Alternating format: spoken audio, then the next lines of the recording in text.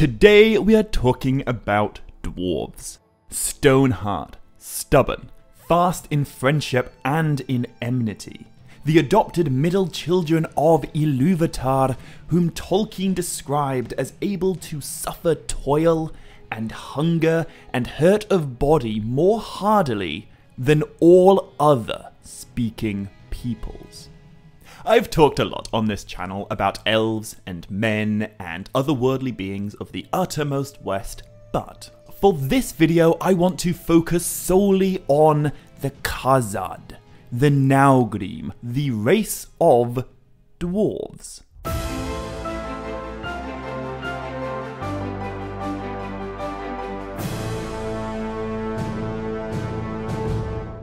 Maya Govanen Melanin, and welcome to this video breaking down 10 top dwarves of Middle-earth's history.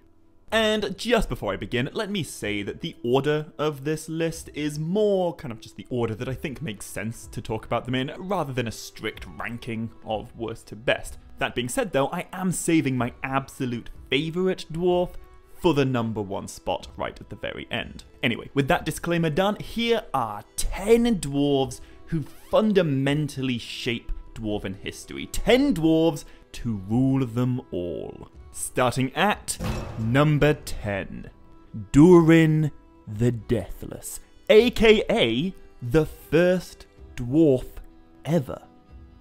Unlike the races of elves and men, the race of dwarves were not fashioned by Eru Ilúvatar.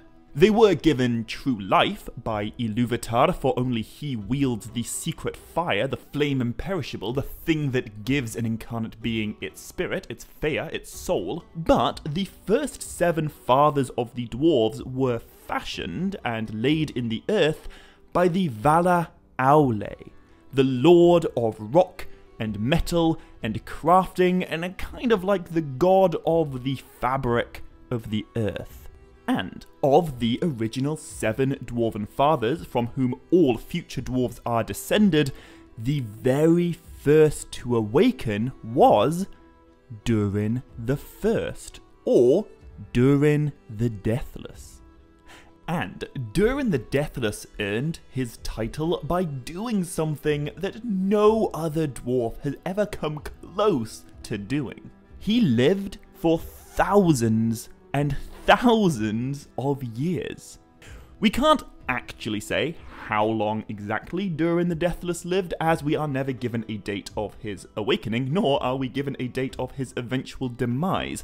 But by examining the details that Tolkien did give us, we can estimate that Durin the Deathless must have lived for an absolute minimum of 2,395 years. Potentially, though, he might have lived up to 4,312 years of life. To put that in perspective, we are told in the Lord of the Rings appendices that Dwalin, one of Thorin's company, lived an especially long life, and he was accounted particularly old by the time he died 94 years after the events of the Lord of the Rings. But Dwalin was only 340 when he passed, considerably older than the average dwarven life expectancy of about 250, but nowhere near the age of Durin the Deathless. And living a really long time is not the only thing that is awesome about Durin the Deathless. Unlike the other 6 fathers of dwarves who were laid down in pairs beneath a series of different mountains by Aule himself, the eldest, Durin, he came into the world alone. He first awoke within the holy mountain of Gundabad, but before long he journeyed south into the wilds of central Middle-earth, and there he became the first incarnate being ever to enter this part of the world. We are told that Durin the Deathless gave name to nameless hills and dells, and he was the first being who isn't one of the Valar or the Maiar to look upon the 3 great peaks that will one day become known as the Mountains of Moria. In fact, it was Durin the Deathless who first founded and then began constructing the immense dwarven mansion of Khazad-dûm. But Khazad-dûm was not just a home for Durin and his people, it was a place of semi-religious significance. When Durin the Deathless first arrived in this part of the world, he found a great lake, which in his Khuzdur language he named Keled Zaram, although in later days it would go on to be known as Lake Miramir. And when Durin peered into these glassy waters, he had a bit of a religious experience. He gazed down at the water, but what he saw was a lot more profound than just his reflection. In the mirror-like lake, Durin saw 7 stars above his head, like a crown, the crown of Durin. He took this vision as a sign, and at the very spot where he knelt by the water's edge, a great stone pillar was later erected to commemorate this event. And although what I'm talking about right now happened a really long time ago, before the Silmarils, before the sun and the moon, before a great deal of the drama of the First Age, Durin's stone is still standing by the waters of Keled Zaram, even at the end of the Third Age. After the Fellowship of the Ring leave Moria, Gimli takes Frodo and Sam to see this ancient stone, and he explains why it is that the story of Durin the Deathless is so significant to Dwarven culture. Because, although there are a few exceptions, pretty much every dwarf that you've ever heard of, and every dwarf on this list except for 2, is a dwarf of Durin's folk. A dwarf who considered Durin the Deathless to be their first ever king.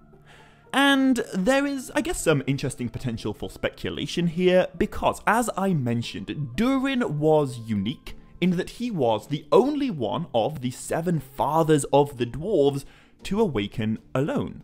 He had no intended spouse, and so, who was the mother of Durin's folk? How could Durin be the prime ancestor of all dwarves without a wife?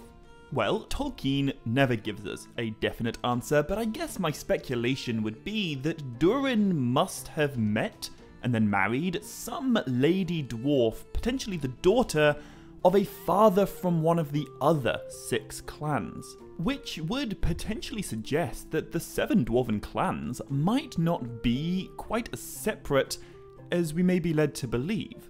And also, don't forget, Durin the Deathless lived for thousands of years, so is it possible that he may have taken more than one wife? Is it conceivable that over the millennia he married a dwarf lady from all 6 of the other clans? Is that how all future dwarves are in some way descended from him? I don't know, as I say, it's all speculation, but I think the life of Durin the Deathless is a pretty fascinating rabbit hole to go down. Anyway, it was these dwarves of Durin's folk, also known as the Longbeards or Sigyn Tarag in their language, who came to occupy the caves above Lake Miramir, and their descendants became the super iconic dwarves of Khazad-dûm. The dwarves at the heart of pretty much every dwarven story throughout all of the Second and Third Ages. But despite his epithet, Durin the Deathless did eventually die. Dwarves are mortal beings, thus they are all entitled to the gift of Ilúvatar. Their spirits must depart Arda. However, within Dwarven mythology, Durin the Deathless is, once again, a bit of a unique case. It's hard to say whether this is like literally true or whether it's a legend within the legendarium. I would argue that it's not literally true, but according to the traditions of Durin's folk, Durin the Deathless did not entirely depart the world upon his death as other mortals do. Instead, it is believed that Durin the Deathless will return to rule Khazad-dûm 6 more times before the days of the dwarvish race are ended. In other words, Durin the Deathless will be reincarnated.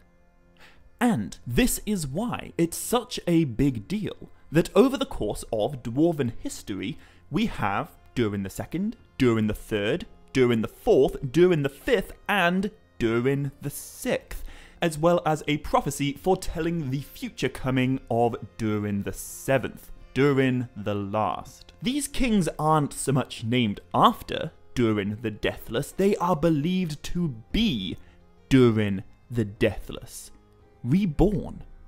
Which segues us nicely to number 9, Durin the Third. So, Durin the Third was the greatest known king of Khazad-dûm during the Second Age. He was king at the time of the forging of the Rings of Power. And it is for Durin the Third that the super famous iconic doors of Durin were named. It was during his reign that they were built. And the reason that I enjoy Durin the Third so much is because he embodies something that we might often think of as being quite rare among dwarves, and that is an incredibly significant friendship with an elf. Celebrimbor, the elven smith, the Lord of Eregion, who, unknowingly, collaborated with Sauron to create 16 Rings of Power. And one of those 16 Rings of Power, Celebrimbor gave to his great friend and neighbour, King Durin III. Well, actually, whether that happened or not is a little bit controversial. According to the Lord of the Rings appendices, they say, that's the Dwarves of Durin's folk, not Tolkien himself, they say that it was given to the King of Khazad-dûm, Durin III, by the elven smiths themselves, and not by Sauron. However, this should, I think, be taken with a pinch of salt, especially considering that in the Silmarillion, we are told that after Celebrimbor was slain, Sauron gathered into his hands all the remaining Rings of Power. 7 rings he gave to the dwarves. So, maybe Durin III got his Ring of Power from Sauron, maybe he got it from his buddy Celebrimbor. But either way, when it comes to interracial alliances, I think it can be said that Durin III is one of the friendliest named dwarves in all of Tolkien's writings. Not only does he forge a hugely important friendship between the dwarves of Khazad-dûm and the elves of Eregion, but in a roundabout kind of way, this friendship is also crucial in the story of the founding of Rivendell. Durin III sent his dwarven warriors to Eregion to defend the Elven realm during the War of the Elves and Sauron. Unfortunately, Eregion fell to the power of Sauron anyway, the dwarves of Khazad-dûm were driven back, and Celebrimbor was turned into a pincushion. But the actions of Durin III were not in vain.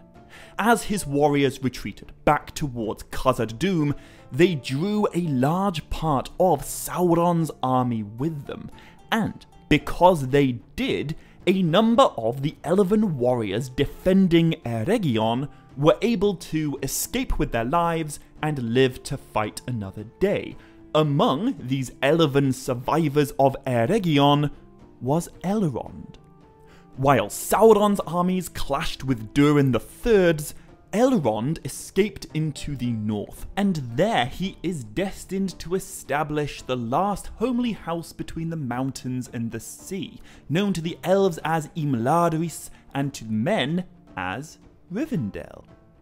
If not for Durin III and his friendship with Celebrimbor, perhaps there would be no Imladris. And just before I move on, I can't really talk about Durin III without also mentioning another dwarf who was kicking around at this time, and his name is Narvi. Now, Narvi is a character we know very little about, but he is famous for one thing in particular. And just like Durin III, Narvi's contribution to the story is intimately bound to his friendship with the elven lord Celebrimbor. Because it is with the aid of Celebrimbor that Narvi built the mighty doors of Durin, the super famous west gate of Khazad-dûm that the Fellowship of the Ring will one day enter through. And, of course, it is for Narvi's king, Durin III, that the doors of Durin are so named.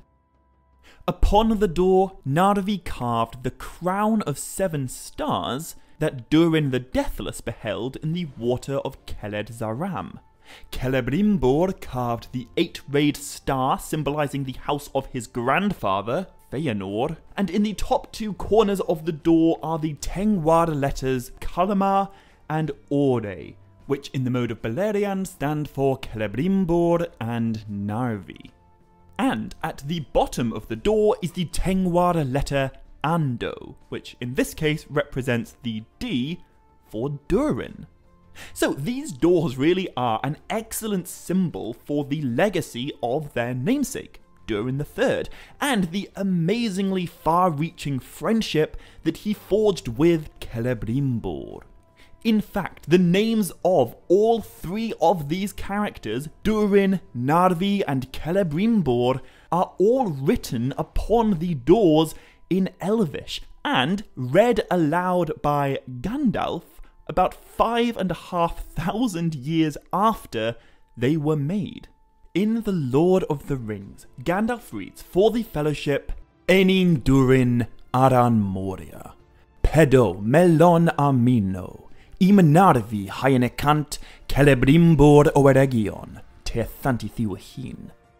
So, even 5.5 millennia after their deaths, the legacies of Durin III, as well as Narvi and Celebrimbor, are still going strong in Middle-earth. Number 8. King Azaghal. Now, King Azaghal is a little bit atypical on this list in that he is one of only 2 dwarves I've included who isn't one of Durin's folk. Azaghal is a king of the Blue Mountains, a king of the First Age. He is the Lord of Belagost. He is a ruler of either the Firebeards or the Broadbeams, it's not clear which, but a very different clan from the dwarves who founded Khazad-dûm. You see, Azaghal is the leader of a great kingdom of First Age Silmarillion dwarves, and although there's not a huge amount to say about him, the details that we are given paint an incredibly badass picture. Firstly, Azaghal is one of only a very small number of dwarves who uses a Khuzdul name. Khuzdul is the language of the dwarves. It was taught to them by their maker, Aule, but for that very reason, their language has an almost religious significance to the dwarves, and they very seldom speak it to outsiders. All dwarves have a Khuzdul name, but with the exception of Azaghal, and maybe a handful of others in the Silmarillion, they do not ever reveal their Khuzdul names to outsiders. You know, Thorin, Gimli, even Durin, these are not Khuzdul names, they are names given in the language of the Northmen, but Azaghal That is as dwarvish as they come. And if we were to picture, the most quintessentially epic dwarven warrior king, that's basically what Azaghal is.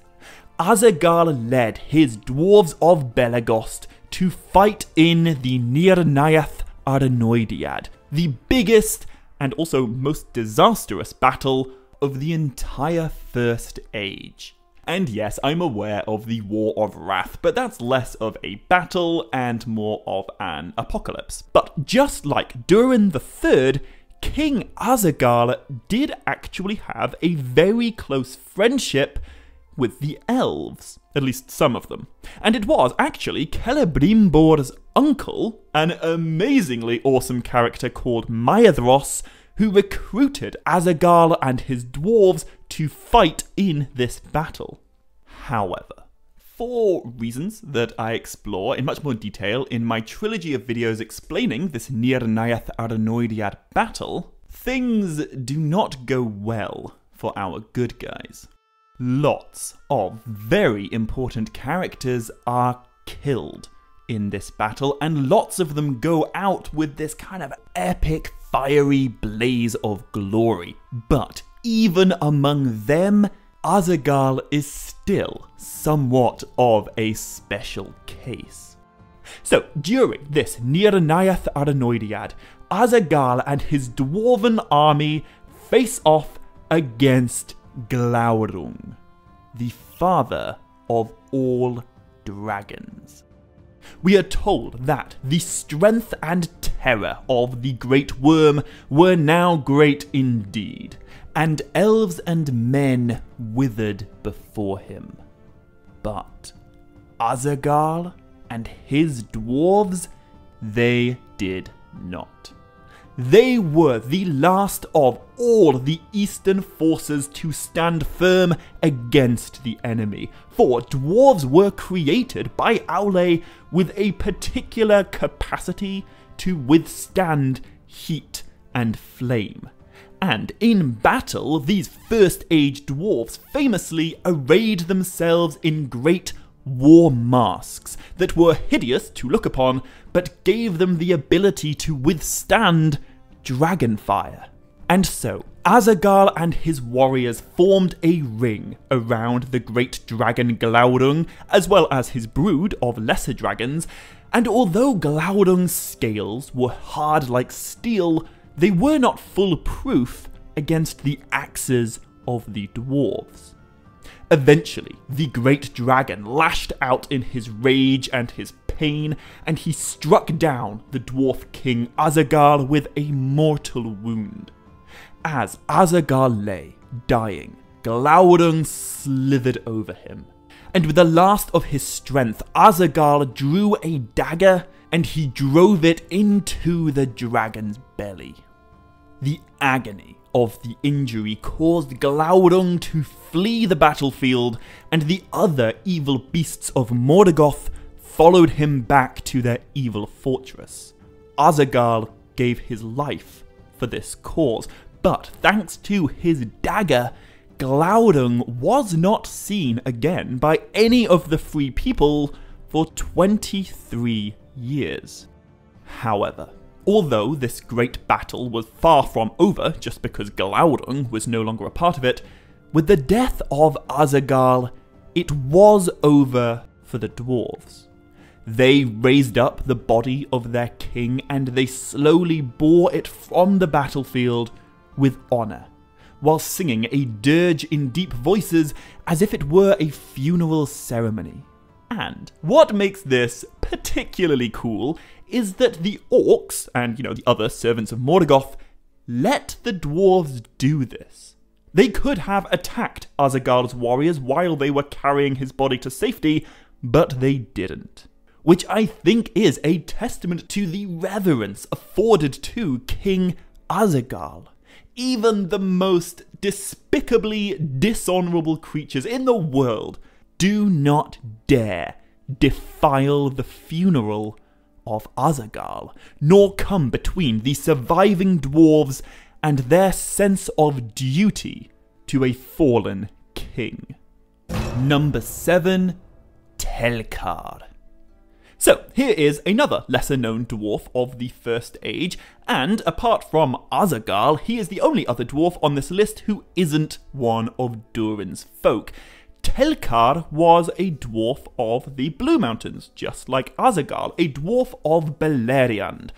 But his main claim to fame is that he is one of, if not the absolute most, skilled craftsman ever to exist among the race of dwarves. I know that's saying a lot, but along with maybe Sauron and Feanor and Celebrimbor, Telkar is probably one of the most talented craftsmen ever to live in Middle-earth.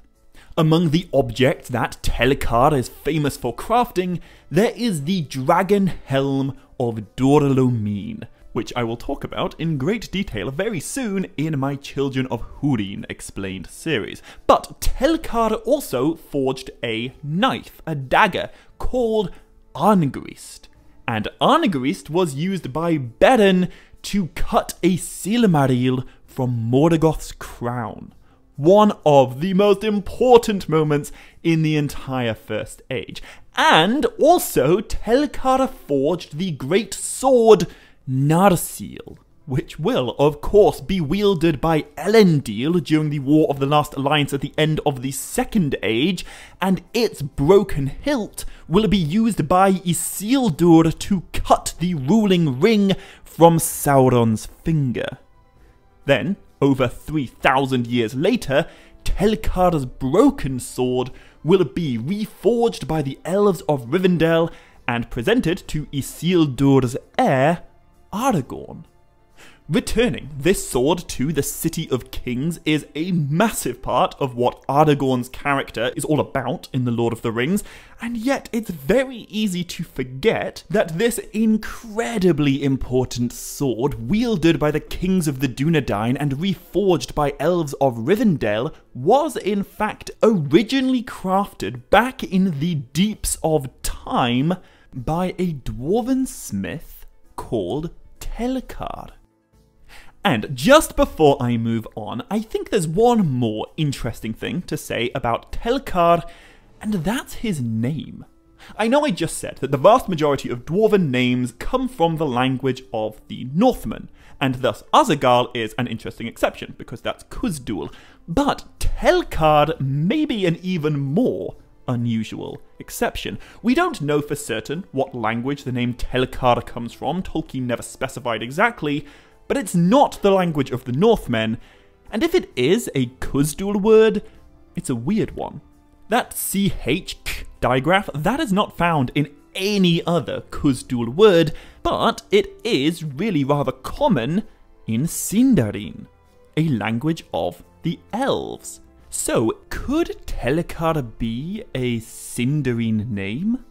Well, his greatest achievements are all more significant to Elvish and Dunedain culture than they are to dwarves, and Arngrist and Narsil are both Elvish words, so maybe Telkar does have the unique distinction of being remembered to history as the only dwarf with an Elvish name.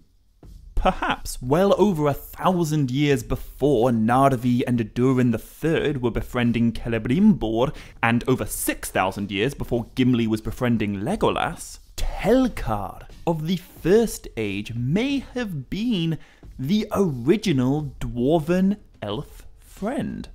We can't say for certain, I don't want to imply that that's a fact, but it's an interesting thing to ponder. Number 6. King Thror, grandfather of Thorin Oakenshield.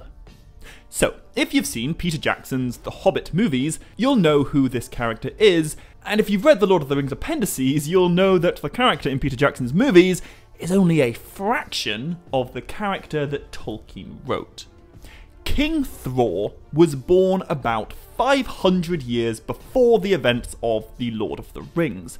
But from the very beginning of his life, we see that it is steeped in tragedy. Thror was the eldest son of the king of Durin's folk in the late Third Age, and his father ruled as the king of the Grey Mountains. But when Thror was only 47 years old, not old by dwarven standards, his father and his youngest brother were slain by a cold drake of the northern wastes. In fact, the death of Thror's father marked the end of a 19-year-long war of the dwarves and dragons, which sadly culminated in a pretty decisive victory for the dragons. The Grey Mountains became a breeding ground for orcs, and they were eventually abandoned by the dwarves who had spent centuries living there. Some of these dwarves migrated to the Iron Hills, but the majority followed their new king, Thror, back to the lonely mountain of Erebor, and there Thror became the first king under the mountain in 380 years. He returned the Arkenstone to the mountain where it was found. He re-established a friendship between the dwarves of Erebor and the Northmen of Dale. And for 180 years, the realms of Erebor and Dale flourished and prospered side by side. All was good for the dwarves of Durin's folk. Until the coming of Smaug.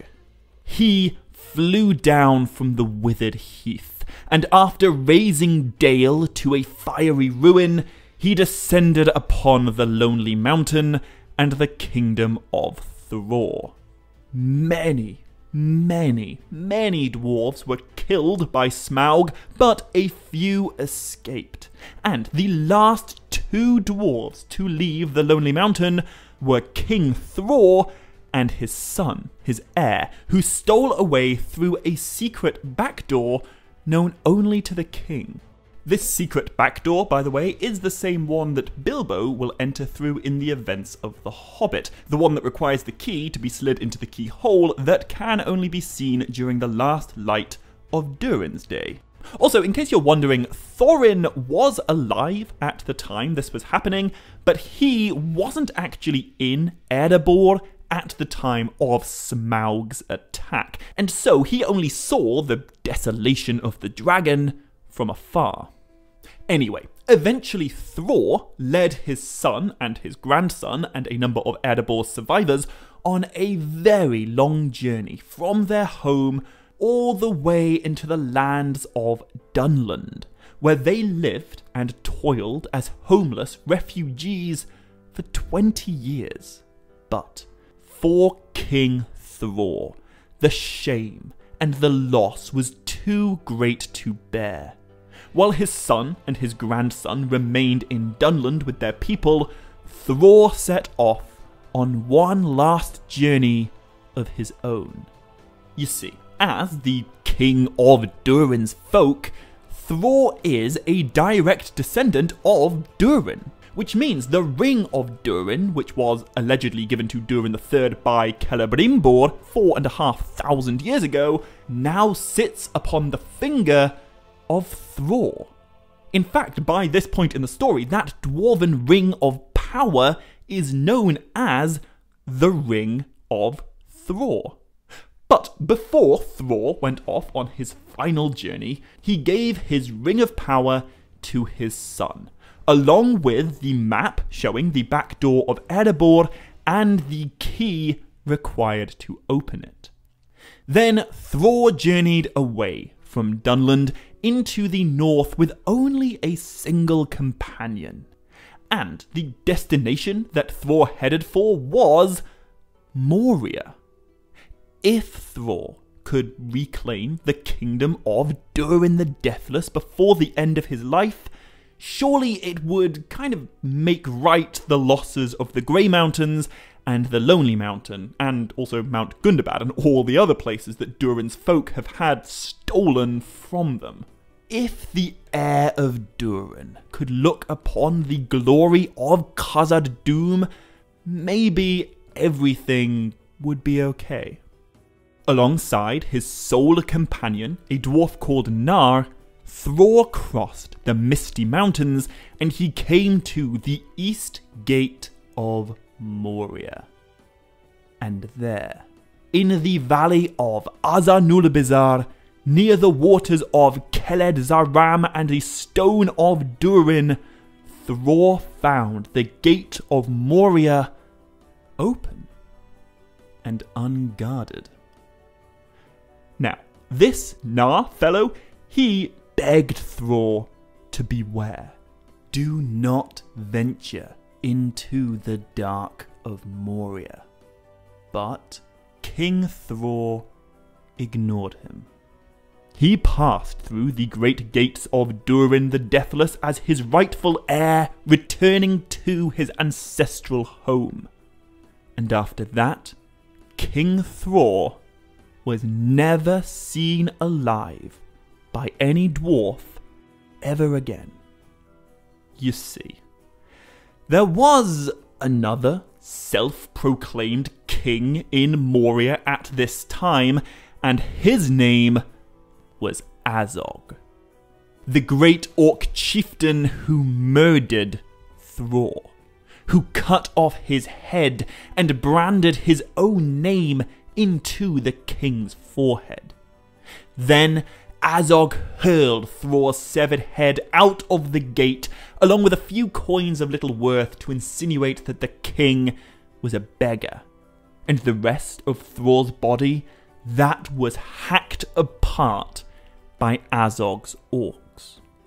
His flesh was fed to the crows, and that would be the very end of Thror's story, except that this desecration of Durin's heir was witnessed by that other dwarf called Nar. And when Nar returned to the dwarves of Dunland, he brought with him the tragic news of what had befallen their late king Thror. And in so relaying this information, Nar lit the spark that began the war, not only to avenge Thror, but to eradicate all legacy of Azog. Which brings us to number 5. This guy, the son of Thror. He has a fascinating story, but before I get into that, how do you pronounce his name? In the movies, they pronounce it Thrain, and I have occasionally heard it pronounced Thrain, but I don't actually think either of those are correct. Unlike with Elvish words, for example, Tolkien did not give us a definite pronunciation guide for dwarf names, so I don't want to state that, I'm definitely right. We could talk about pronouncing these names for hours and never arrive at any kind of a consensus, but that being said, at this moment in time, I think, for the sake of consistency more than anything else, this name should be pronounced Thrain. One of the great debates among Tolkien fans is whether Gimli's father and his uncle are called Oin and Gloin or Owen and Glowin, but we know that The Hobbit was first read by Tolkien to his children, and we know from a speech delivered by Michael Tolkien and also a foreword written by Christopher Tolkien that as children they wrote their own stories imitating the ones that their father read to them. And in Michael Tolkien's story, there is a giant frog called Ollum, a wizard called Scandalf, and some dwarves called Throwin, Blowin, and Goin. In my mind, this is the most compelling piece of evidence to suggest that Tolkien himself pronounced these names with 2 syllables, and if it's Glowin instead of Gloin, then I think it should be Thrain instead of Thrain. There are a few other characters with this type of name. Dain and Bain, for example, often pronounced Dane and Bane, but given the available evidence, I think the consistent way to pronounce these names is like Dwalin or Balin, just without the L. Dain and Bain. Anyway, now that we've established what this guy's called, let's talk about what makes Thrain, son of Thror, such an interesting character.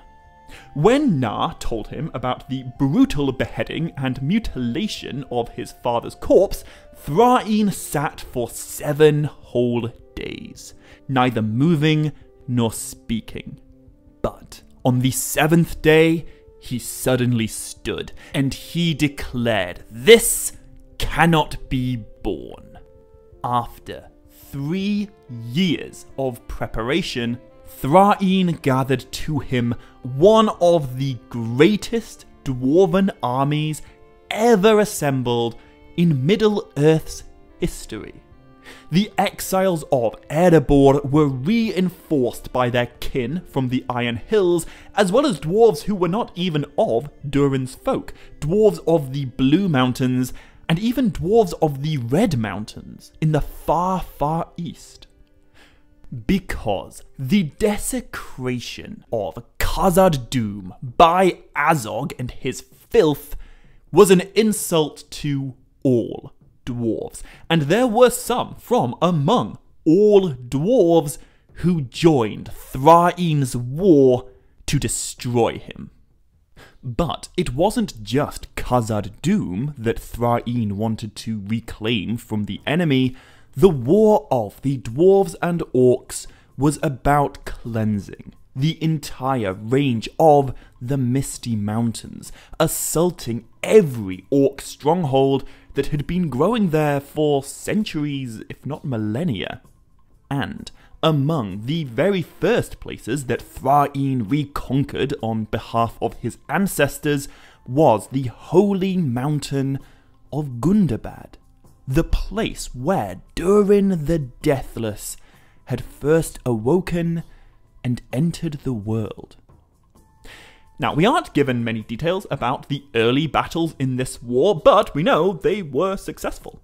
The army of Thráin worked its way south, clearing orc-hold after orc-hold until they eventually came down to the valley of Azanulbizar, just outside the great gates of Moria. And it was at Azanulbizar that the decisive battle was fought. Dwarves of all 7 houses versus the orc legions of Azog. Now, I will go into more detail on this battle just a little later down the list, but the Cliff Notes version of it is that the dwarves won, but at a very heavy cost. Thráin's second son was slain, that's Thorin's brother, and so was his cousin Nain, Lord of the Iron Hills. Thráin himself was blinded in one eye, wounded in one leg, and the dwarven dead were beyond the count of grief. However, despite what the Hobbit movies may have you believe, Azog himself was killed in this battle. His head was hewed from his body, just as he hewed the head from Thror's. It was impaled on a stake, and those coins of little worth that he parted with after killing Thror, they were stuffed inside his dead mouth.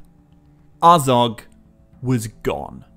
Thror was avenged, but Moria could not yet be retaken. A nameless fear still dwelt inside, and it was not yet time for Durin's folk to return to their ancestral halls of Khazad-dûm. After the end of the war, Thráin and his son Thorin led their people to new halls in the Blue Mountains, and for 40 years that is where they made their home. But it is not yet quite the end of Thráin's story. Perhaps due to the influence of his Ring of Power, Thráin slowly began to grow more and more consumed with thoughts and memories of the wealth of Erebor, the wealth that was stolen from his father by Smaug. So, exactly 100 years before the events of The Hobbit, Thráin departed the Blue Mountains with a small number of companions, including the brothers Balin and Dwalin, who would of course go on to accompany Thorin on his quest, and they headed east, once again over the Misty Mountains towards the Lonely Mountain. However, while travelling through the great forest of Mirkwood, Thráin's company were harassed by orcs and wolves, and during that journey, Thráin disappeared. Just like when his father Thror set off inside Moria, Thráin was never seen again by any dwarf ever. But unlike his father Thror, Thráin did not die immediately. Instead, he suffered a far worse fate. You see, King Thráin was captured in southern Mirkwood, and he was taken to the dungeons of Dol Guldur. And there, Sauron finally reclaimed the 7th Dwarven Ring of Power, the Ring of Durin. Thráin was held and tortured for 5 years in the Necromancer's stronghold until one day Dol Guldur was visited in secret by Gandalf the Grey, doing a little bit of reconnaissance on behalf of the White Council. In the deepest dungeon of the Hill of Sorcery, Gandalf found a dwarf. The dwarf was so broken and so diminished by the torment of the necromancer that he could not remember even his own name. But he did give to Gandalf the only 2 possessions he had left: a mysterious key and a map of the Lonely Mountain. Then, after giving these things to Gandalf, the dwarf fell dead. And it was many, many years before Gandalf figured out who it was that he'd encountered in the dungeons of Dol Guldur, the vanished king of Durin's folk, Thráin, father of number 4, King Thorin Oakenshield. So, this Thror, Thráin, Thorin trinity is one of the most important parts of Dwarven history in the Third Age. The story that began with Thorin's grandfather doesn't really come to an end until the death of Thorin himself. Unlike many other names on this list, Thorin is of course a dwarf that even the most casual Tolkien fan has almost certainly heard of.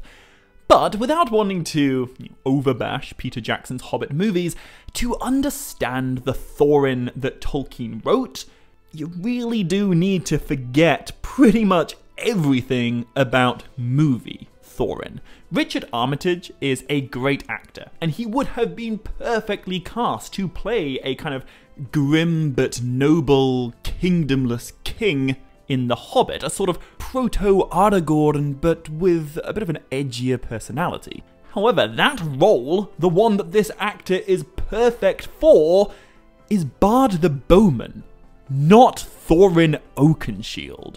And the reason I think this great actor was totally miscast has nothing to do with his acting ability, and everything to do with the fact that Thorin is the oldest of all the dwarves in The Hobbit, and that is so important to his character. He was born in the Lonely Mountain pre-Smaug, but he was only 24 years old when the dragon took it from his grandfather. But he was 195 years old when he met Bilbo Baggins and began his quest to reclaim what Smaug took. In Tolkien's writings, Thorin was barely much more than a child when Smaug descended upon the Lonely Mountain, and yet it wasn't until the very last year of his relatively long life that he ever looked upon his ancestral home again. His entire life, almost, was spent in exile. Every day for nearly 2 centuries, Thorin had to deal with the fact that he was not the king he should be by right. He is the heir of Durin himself, and yet he's also a beggar. He has the pride and the bearing of one of the greatest kings of the Third Age, but he has no kingdom. And that tragedy is crucial in understanding Thorin. His quest is all about leading the next generation of dwarves to reclaim the very thing that his whole life has been defined by not having. To ensure that his heirs, Fili and Kili, would not be denied that same birthright that he has been denied.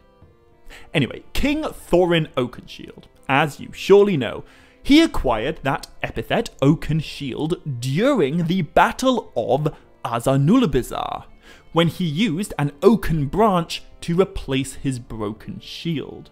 He fought alongside his father to avenge his grandfather, but when the battle was over, Thorin returned to his life of exile. Before too long, he led his people away from Dunland and up into the Blue Mountains, where he did at least have, halls of his own, and he was surrounded by other dwarves. But when Thrain journeyed off into Mirkwood and was then never seen again, Thorin became the new king of Durin's folk. And although there was peace and some limited prosperity in the Blue Mountains, as the years wore on, Thorin spent more and more time fixating his thoughts on the Lonely Mountain, just as his father did, and his desire to take back what was lost grew greater and greater, until one fateful day, by chance, if chance it were, Thorin Oakenshield happened upon Gandalf the Grey. In some versions, their chance meeting takes place in Bree, in other versions they meet on the road outside of Bree, but in all versions, Gandalf has a long discussion with Thorin, in which he finally figures out that the mysterious dwarf in the dungeons of Dol Guldur was in fact Thorin's long-lost father. And the map and the key that Gandalf had been given by that pitiable dwarf who had forgotten his own name was meant for Thorin. And, as you know, this chance meeting is the catalyst that gets the events of The Hobbit underway. Upon Gandalf's insistence, Bilbo is taken along with Thorin and the rest of the company, and about 6 months after the unexpected party, Bilbo and the 13 dwarves all arrive on the doorstep of the Lonely Mountain. Obviously, there's a lot more to say about this, but that's kind of the plot of The Hobbit, so I will skip over the death of Smaug and focus instead on Thorin's final battle. The Battle of 5 Armies. The battle that effectively represents a kind of sequel to the Battle of Azanulbizar. Back then it was Thrain versus Azog, and now it is the son of Thrain versus the son of Azog, an orc called Bolg. And this is another example where we are going to have to disregard pretty much everything from the third Hobbit movie. It does absolutely zero justice to this battle, or these characters, or this part of Middle-earth's history, really. In the book, as tensions build between the elves and the men and the dwarves, an alliance of orcs and wild wolves, under the command of that Bolg son of Azog, suddenly appear, and as they do, all quarrels between elves, men, and dwarves are forgotten. The Battle of Five Armies begins, and just as it's reaching its crescendo, Thorin and company break their own barricade and they burst out onto the battlefield. Tolkien wrote, "Out leapt the king under the mountain, and his companions followed him. Hood and cloak were gone. They were in shining armour, and red light leapt from their eyes. In the gloom, the great dwarf gleamed like gold in a dying fire. Thorin rallies dwarves and men and elves to his side, and when he takes command of the battle, the warriors of Dain Ironfoot, Bard the Bowman, and the Elven King of Mirkwood all look to him for leadership." However, as with pretty much every story featuring the dwarves of Durin's folk, this one does also end in tragedy. As you know, Thorin is killed in this battle, and his heirs, his sister sons, Fili and Kili, are slain too. The line of Azog is ended with the death of Bolg, but the line of Thror is also ended with the deaths of Thorin and Fili and Kili.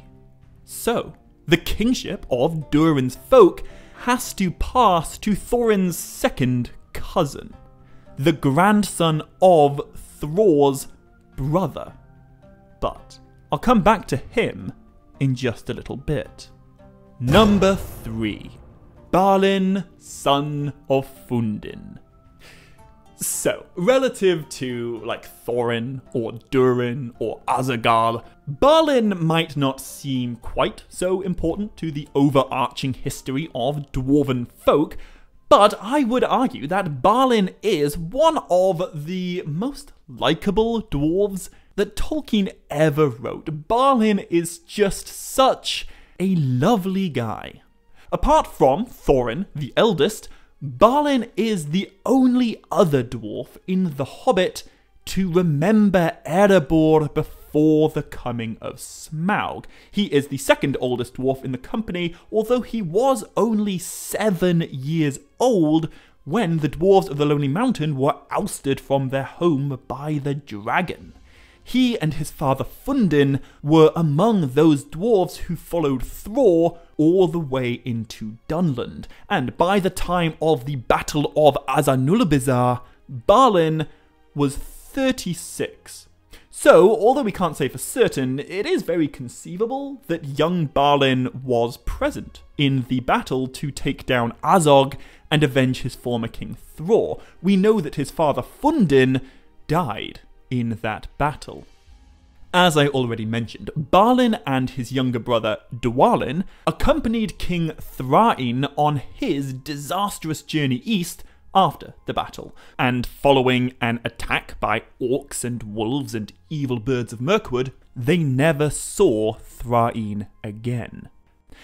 However, the first really big thing that Balin definitely did to affect the history of Middle-earth was to be the kind of unofficial second-in-command of Thorin's company during his quest to reclaim the Lonely Mountain.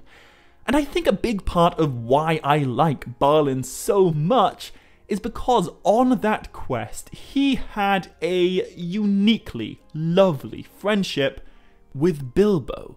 Right at the very beginning of the quest, it was Balin who was looking out for Bilbo at the Green Dragon Inn.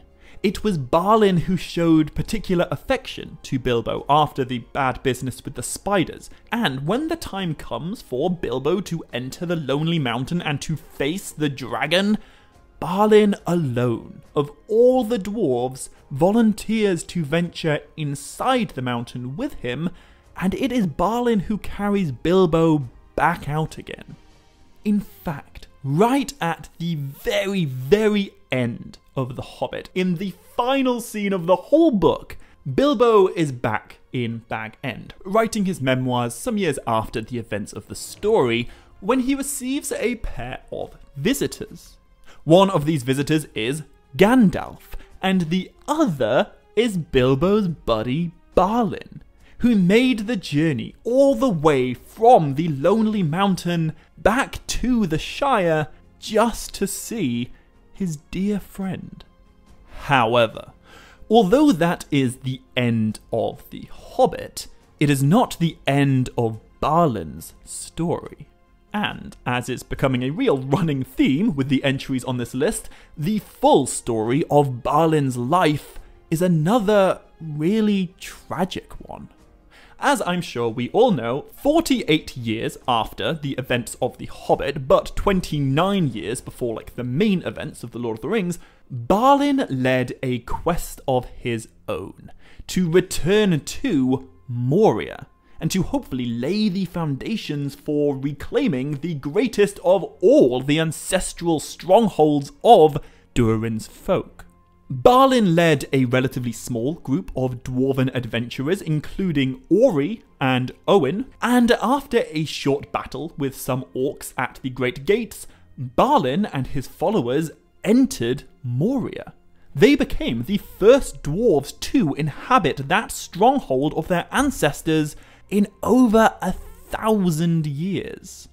For 5 years, things went really well for Balin's colony. He set up a throne for himself in the chamber of Mazabul, the orcs that still lingered in Moria were ousted, and many dwarven treasures and heirlooms from ages past were reclaimed on behalf of Durin's folk. However, as is always the case with dwarven history, the good times cannot last. Only 7 years before Bilbo Baggins's 11th birthday party, Balin journeyed out of Moria's Great Gates, and he wandered down to the waters of Keled Zaram, the very place where Durin the Deathless had the vision that inspired him to found Khazad-dûm in the first place. But as Balin gazed into the mirror-like water, just as Durin the Deathless did way back in the deeps of time, he was suddenly shot by an orc archer. The wound proved fatal, and Balin, Lord of Moria, was slain. He was entombed within the chamber of Mazabul. The place that was once his throne room was now his grave, and unfortunately for his people, after the death of Balin, things swiftly turned from bad to worse. A whole host of orcs, probably coming from Dol Guldur, attacked Balin's colony, and although the dwarves fiercely defended their new home, in the end they were simply outnumbered and outmatched. Owen, Gimli's uncle, he was killed by the Watcher in the water, the rest of the dwarves were killed by orcs, and Ori, the scribe, he survived just long enough to record the final fate of Balin's colony in the Book of Mazabul before he too was killed by orcs. Now, the truth of what happened to this colony was completely unknown to the dwarves of Erebor, and a very large part of the reason why Balin's former companion Glóin and his son Gimli came to Rivendell in time to partake in the Council of Elrond is because they came hoping to find knowledge of what happened to Balin. Anyway, speaking of Glóin and his son, number 2, Gimli of the Fellowship of the Ring. Gimli is a character who I absolutely love. I'm aware that I do say that rather frequently about a great range of characters, but it is always true. Anyway, you're probably already pretty familiar with Gimli's actions and interactions in The Lord of the Rings, and there's not enough time in this video for me to go into all of that. So right now, I'll focus instead on who Gimli was before The Lord of the Rings, and what he got up to after it. Because there is a very interesting fun fact about Gimli that I feel is often overlooked, despite the fact that it really is quite important in understanding who he is and where he came from. You see, Gimli's great-great-grandfather was the brother of the father of King Thror, which means Gimli is part of the royal family. He is, an admittedly minor, prince of the line of Durin. And although Gimli's royal heritage isn't really relevant during The Lord of the Rings, it is a significant part of his character going into the Fourth Age and beyond The Lord of the Rings. After the ring is destroyed and Aragorn is crowned High King of both Gondor and Arnor, Gimli and Legolas venture off together on a bit of a Middle-earth road trip. They journey to Fangorn Forest together and then to the glittering caves of Aglarond, behind the Hornburg at Helm's Deep. And these glittering caves have a massive impact on Gimli. He first beheld the great mansions of stone during the Battle of the Hornburg, and when he later describes them to Legolas, he says this: "My good Legolas, do you know that the caverns of Helm's Deep are vast and beautiful? There would be an endless pilgrimage of dwarves merely to gaze at them, if such things were known to be.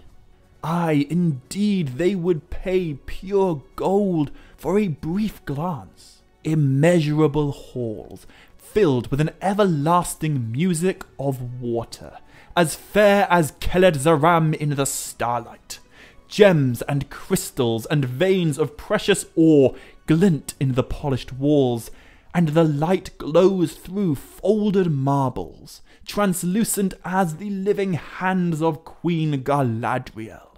There are columns of white and saffron and dawn rose, Legolas, fluted and twisted like dreamlike forms, cities such as the mind of Durin could scarce have imagined." Legolas responds to his friend by saying, "Do not tell all your kindred. One family of busy dwarves with hammer and chisel might mar more than they made." But Gimli replies, "None of Durin's race would mine those caves for stone or ore, not if diamonds and gold could be got there. We would tend these glades of flowering stone, not quarry them. And lights, Legolas. We should make lights. Such lamps as once shone in Khazad-dûm." And, to be fair to him, after The Lord of the Rings, Gimli totally does put his money where his mouth is. When his road trip with Legolas eventually comes to an end, Gimli returns to his home and to his father up in the Lonely Mountain, but he does not stay there. Instead, he recruits a bunch of Durin's folk from Erebor, and then he leads them all the way south to the glittering caves within the Kingdom of Rohan. And there he establishes a brand new dwarven colony. Gimli becomes known as the Lord of the Glittering Caves, and for the first 120 years of the Fourth Age, he was the great dwarven prince of a great dwarven principality nestled within the great realm of Eomer, King of the Mark.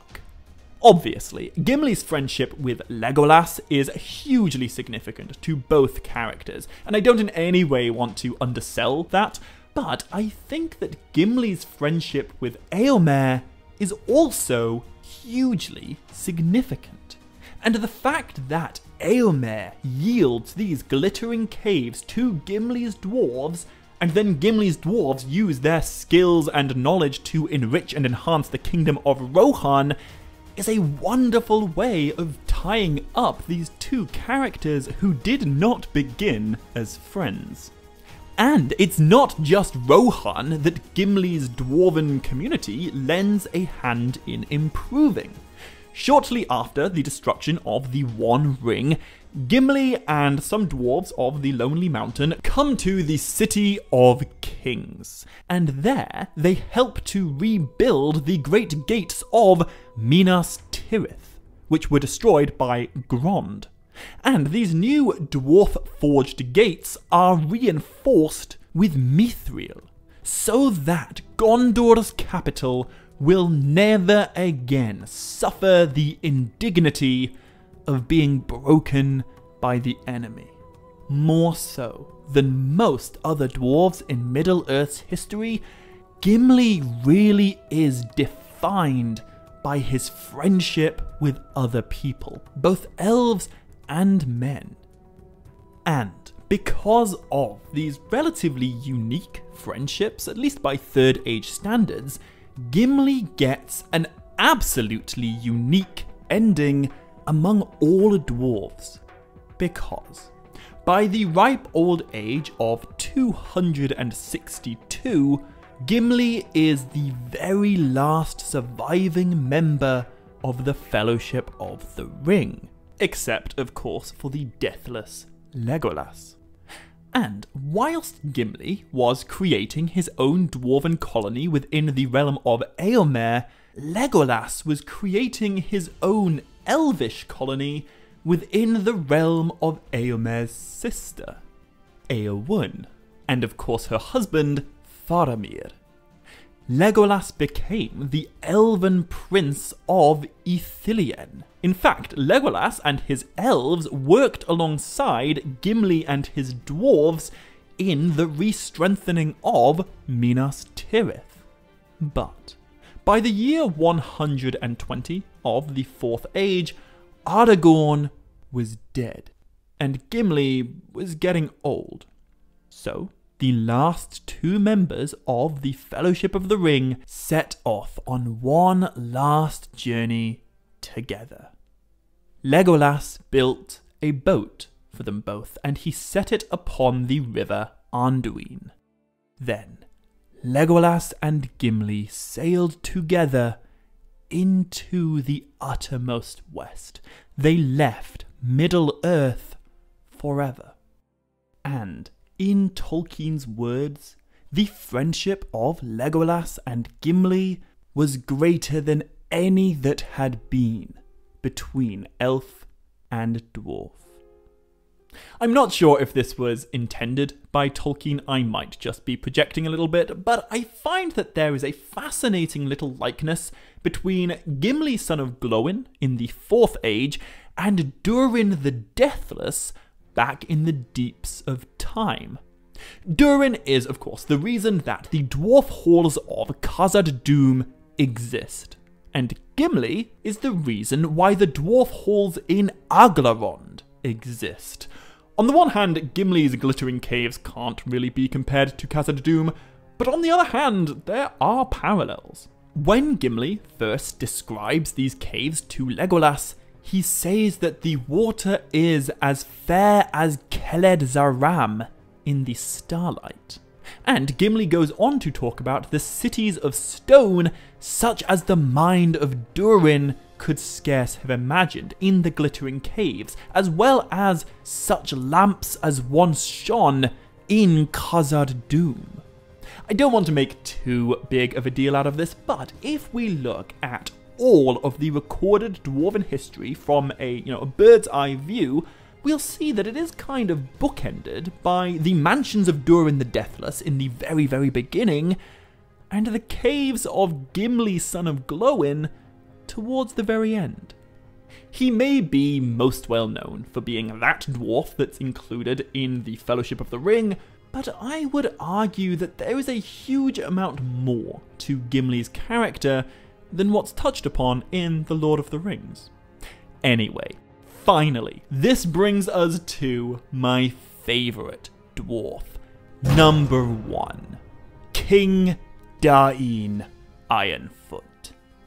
Dain is my favourite dwarf, not only because of how epic and awesome he is, but also because he kind of pulls together so much of the dwarven history that I've already talked about in this video.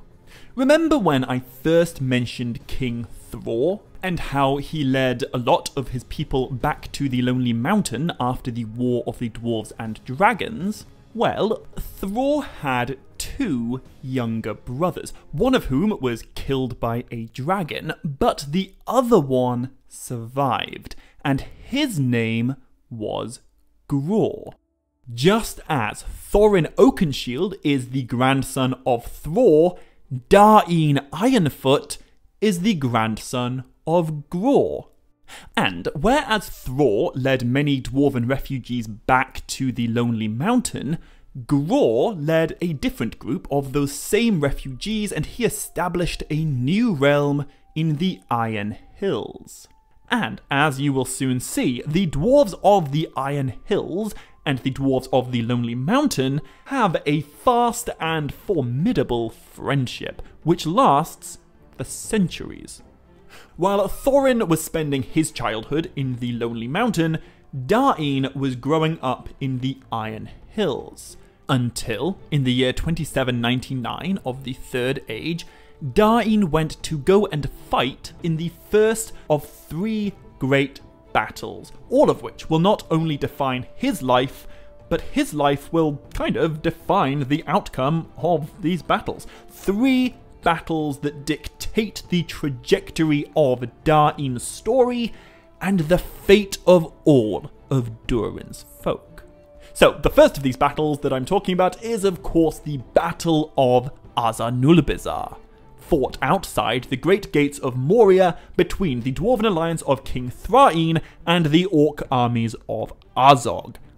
And what I find so interesting about Dain in this Battle of Azanulbizar is that he was so young when it was fought.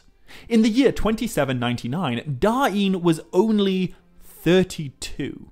I know that doesn't sound crazy young, but Tolkien himself refers to Dain in this battle as only a stripling in the reckoning of the dwarves. As a point of reference, Fili and Kili, the youngest dwarves to appear in The Hobbit, were respectively 82 and 77 at the time of their quest. And we know that Gimli was considered too young to join the company of Thorin, despite the fact that at the time he was almost double the age that Dain Ironfoot was during the Battle of Azanulbizar. And yet, young Dain isn't just kind of present in this battle, he potentially has a more significant role at Azanulbizar than any other character. While Thorin was earning the epithet Oakenshield, and King Thrain was being blinded in one eye and hobbled in one leg, Dain Ironfoot fought alongside his father, and he watched his father die at the hand of Azog. So, Dain Ironfoot did what all other dwarves wanted to do. He killed Azog with his iconic red axe, and upon the very doorstep of Moria, Dain beheaded Azog, just as Azog beheaded Thror. And this deed was heralded a magnificent feat among Durin's folk, and it was made all the more impressive by Dain's staggering youth. Azog's head was impaled on a spike, and when the battle was won, Thrain sought to enter Moria and to reclaim it on behalf of his people, but he was dissuaded from doing so by Dain himself. As Dain fought Azog before the gates of Moria, he looked inside, and he perceived that a great terror, Durin's bane, still dwelt there. One day, the time would come for Durin's folk to return to Moria, but Dain had the wisdom to perceive that it was not this day. These dwarves had united to avenge Thror, to take down Azog, and to rid the Misty Mountains of his minions. And thanks to Dain Ironfoot, that had been achieved.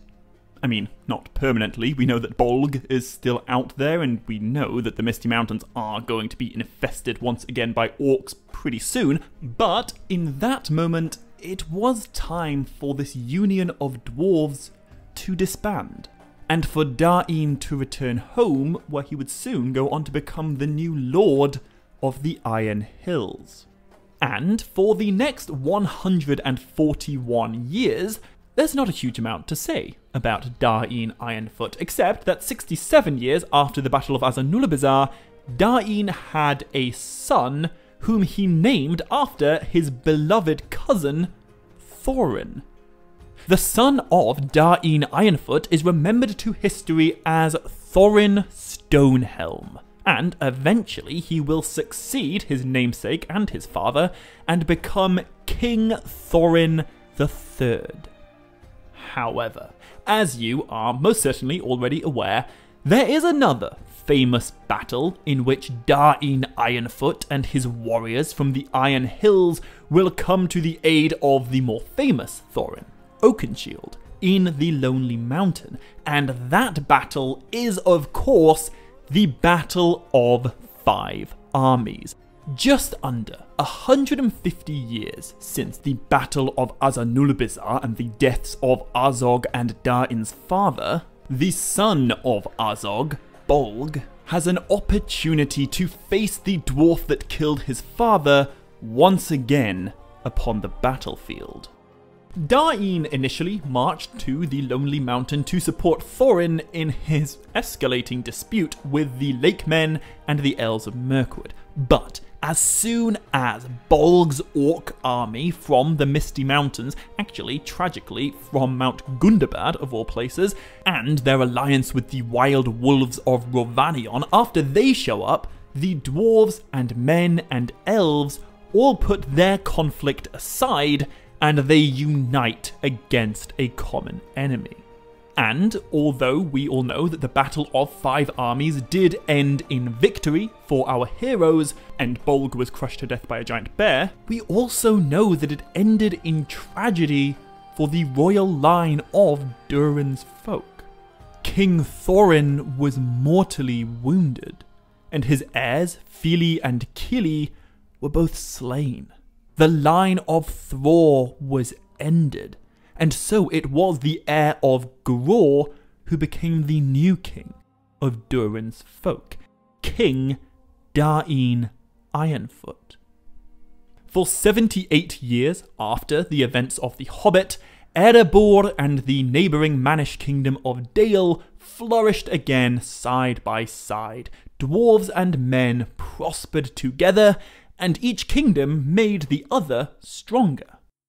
And by the time of The Lord of the Rings, old King Dain Ironfoot had developed a particularly deep friendship with King Brand of Dale. That's the grandson of Bard the Bowman. For 78 years, it was happy days in Erebor and Dale. But then came the War of the Ring. One day before the Battle of Pelennor Fields down in Gondor, when Dain was 252 years old, the kingdoms of Dale and Erebor came under attack from an army of Easterlings in the service of Sauron. And thus began the third and final great battle of Dain's life. King Brand of Dale fought hard to resist the Easterlings, but before long his town was overrun. The men of Dale retreated to the gates of Erebor, and there they were met and defended by the armies of King Dain. For 3 days, battle raged on the doorstep of Erebor, and the warriors of Brand and Dain fought valiantly together to resist their enemy. In the end, though, the Easterlings were just too many, and King Brand was slain on the 3rd day of the fighting. But his body did not fall into the hands of the enemy like Thror's did, and that is because of Dain Ironfoot. While King Brand lay dead, King Dain fought on to defend his body, just as Fili and Kili did to defend the wounded body of Thorin. And just like Fili and Kili, Dain gave his life to do this. Around the very same time that Frodo and Sam began the final stage of their journey into Mordor, Dain Ironfoot was killed by Easterlings while protecting the body of his fellow king, Brand. But this is not quite the end of his legacy. After the deaths of Brand and Dain, the dwarves and the men of Dale retreated inside the Lonely Mountain, and the battle turned into a siege. Our defending heroes looked to their new kings, their crown princes, the new King Thorin Stonehelm and King Bard II, sons of Dain and Brand. And due in part to their leadership, the defenders of Erebor withstood the siege by Sauron's servants for 10 days. But then, on the 25th of March, in the year 3019, everything changed. Roughly 800 miles south of the Lonely Mountain, there is another mountain of fire. And on March the 25th, the One Ring to rule them all fell into that fire and was unmade. Sauron was defeated for good. Although there was still more fighting to be done, the War of the Ring was effectively won. When news of Sauron's downfall made its way north, the besieging Easterlings lost their morale, and the dwarves and men inside the Lonely Mountain were filled with hope. 2 days after the destruction of the ring, Kings Thorin III and Bard II charged out from the great gates of Erebor, and they drove the Easterlings far from the mountain, out of Dale, and back towards the lands of Rhûn from whence they came. And although this war in the north is hardly as iconic as the wars in Gondor and Rohan, there is a fantastic line of dialogue spoken by Gandalf to remind us just how significant Dain Ironfoot and his son and his allies truly were in the grand scheme of things. While resting in Minas Tirith after a job well done, Gandalf tells Gimli and Frodo, yet things might have gone far otherwise and far worse. When you think of the great battle of the Pelennor, do not forget the battles in Dale and the valour of Durin's folk. Due to King Dain Ironfoot and the courage of his people and the bravery of the men of Dale, the armies of Sauron did not conquer the north. Middle-earth did not fall to ash and ruin. And just before I end this nice long video, there's one last thing to say about the line of Dain. Because in the peoples of Middle-earth, Tolkien tells us that after his death, the line of Dain prospered, and the wealth and renown of the kingship was renewed, until there rose again, for the last time, an heir of that house that bore the name of Durin, and he returned to Moria. And there was light again in deep places, until the world grew old, and the dwarves failed, and the days of Durin's race were ended. Through his grandfather Gror, Dain Ironfoot was a descendant of the original Durin the Deathless, and through his son, Thorin Stonehelm, Dain was an ancestor of the final Durin the Seventh, the last, the Durin who would reclaim Khazad-dûm and make things right, before the race of dwarves eventually disappear from the world. So, there's my take on 10 dwarves who truly made dwarven history what it is. 10 absolute legends from among the adopted children of Ilúvatar. I really hope you enjoyed this video. If you did, be sure to hit like and leave a comment and hit subscribe if you haven't already to make sure you don't miss any future Tolkien lore videos. But, as always, until next time, my dear friends, much love, stay groovy, and navaer melyn.